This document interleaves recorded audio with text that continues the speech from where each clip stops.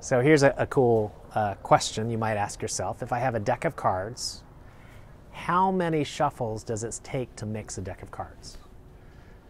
Well, one of the very recent results, by recent I mean in the last 30 years, is the result that it takes 7 shuffles to mix a deck of cards. And what's amazing is I can actually pretty easily show you that 5 shuffles are not enough to mix a deck.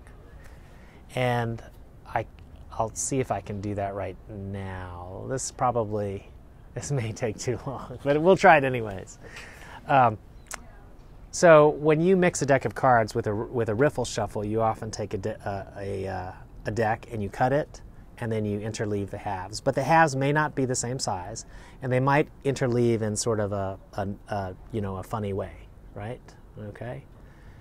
But one thing you do know about when you shuffle is that after one shuffle, what you end up getting are basically, if the original deck were numbered 1 through 52, then the new deck is going to have 2 sequences in it, this one and this one, that are interleaved in some way. And if I count through the deck in order 1, 2, 3, 4, all the way to 52, I would need to pass through the deck twice to hit every card in order. So that's a property of a shuffled deck that's been shuffled once. Now, if I cut this deck again, then those sequences are called rising sequences, are going to split again. And I might have what are called 4 rising sequences. And if I cut the deck again and shuffle, I'll have 8. And so what you learn is after 3 shuffles, you might have 8 rising sequences. After 4, you might have 16. After 5, you might have 32 rising sequences. But then you can just check that the deck in reverse order actually has 52 rising sequences. So the reversed deck can't be the result of 5 shuffles.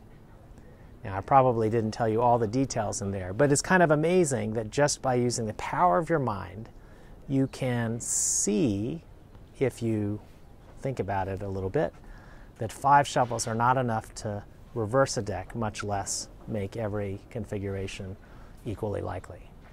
So that's kind of nifty, right? It's like, whoa, I didn't even need to actually shuffle any decks for me to have an insight that shows something about how cards shuffle.